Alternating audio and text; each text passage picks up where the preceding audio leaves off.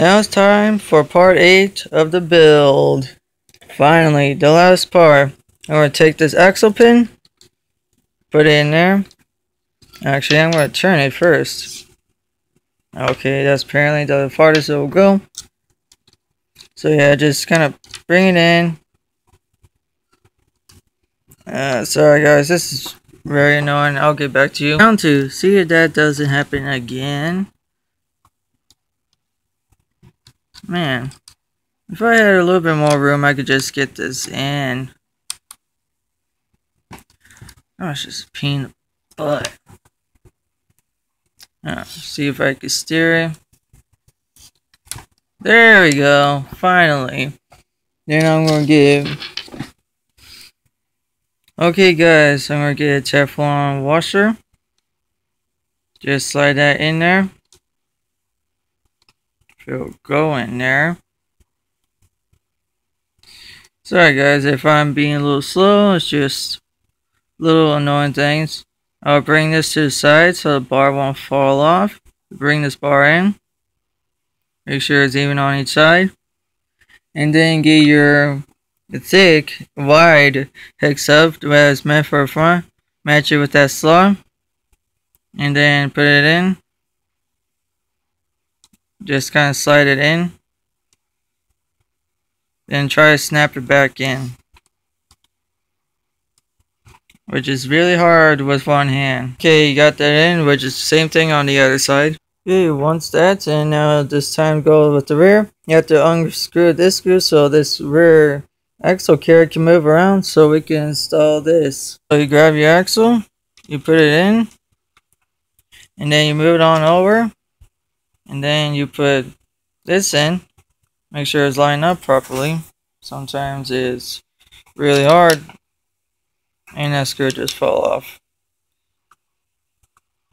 Okay, so it's really hard this way, so I'll get back for doing that. Okay, now you got that in. Just get your screw.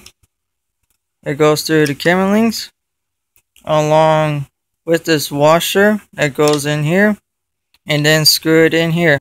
On one quick note, you have to put a Teflon washer in first before you put this into the axle carrier. Alright guys, now you got that on both sides. I got that on both sides. Now just get your Teflon washer, put it right there. Get this little bar, put in that hole. I hate these little bars. Okay, there we go. Just make sure it's even on each side. Then you get your smaller in length, like, well, and wider I should say. Smaller wideness.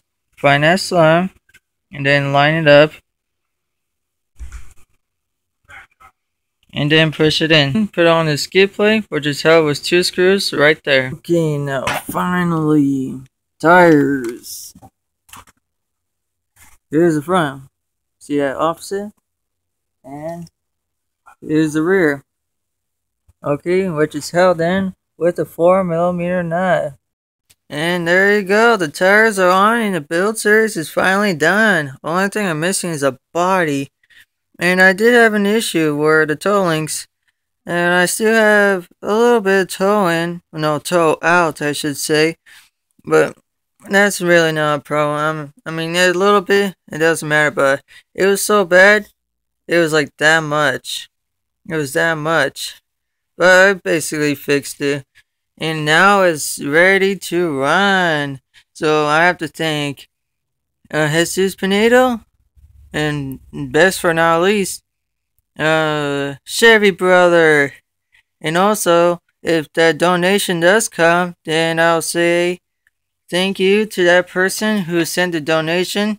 I ain't going to tell you who it is yet, because if I say his name, then it'll be like, why isn't it in? Why isn't it in? So I kind of don't want that. Once it comes in, then I'll tell you the name who it is. But thank you so much for those 3 people. And that's it for this build.